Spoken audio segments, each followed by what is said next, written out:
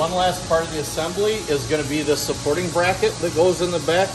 There are no holes for this. This you just have to line up by yourself and put one screw like that, and then flip it over, and one screw like this. And then that finishes that part of the assembly. So then we go to the drawer front, and these are the drawer front fixing brackets on here. They can go either way. All you have to do is take these and slide these into the pre-drilled holes like this and like that, just making sure that they're fit down on there. And then you simply take your drill and snug them.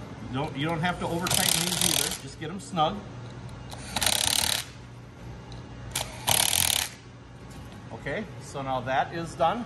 That is an assembled drawer front. And then from there, for the installation, they essentially just fit in here and they'll just snap right in place. It's harder to find when it's not on the drawer. And that is on. So now you have an assembled drawer. And that is all the parts for doing that.